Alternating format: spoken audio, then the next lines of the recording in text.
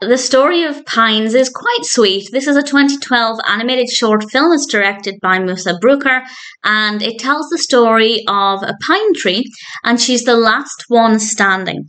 So with the help of some little characters, we meet some delightful creatures. There's a hedgehog at one point, and we have this little bird who's helping Pine, the pine tree, to find her family and find her home, and off they go on this journey. And I won't say exactly what happens, but things don't necessarily go the way Pine would have wanted them to, but it does help to show that everything can have a purpose, everything can take a new shape, and I won't say how it ended, but I thought it was a really sweet way to conclude the story. The characters are really likeable, the narration is not too bad, and we have some beautiful, beautiful animation. The animation style is so satisfying, so pleasing, and we have a gorgeous colour palette, mostly very earthy tones, of course, a lot of browns and some green, and I really enjoyed watching it, and I had a lot of fun with it. It's very sweet, very sentimental. It's not too emotional. I didn't cry at any point,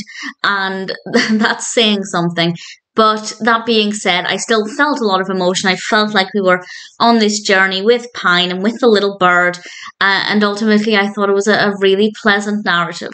If it sounds like it would appeal to you, I definitely recommend The Story of Pines. I don't want to say too much more about it because it's under 20 minutes. It's not incredibly long, and I actually think it's the perfect length because the story was told in that time without feeling like anything was left out. Similarly, I never felt like things were dragging or lasting too long. The pacing is brilliant. The narrative is sweet. We have a nice message there and some really likeable characters. I also love the animation of the pine cones in particular. I think they look great. The movements of the characters I really like as well. Just the animation in general as a whole is beautiful, nice narrative, nice story. If it sounds like it would appeal to you, I definitely recommend The Story of Pines.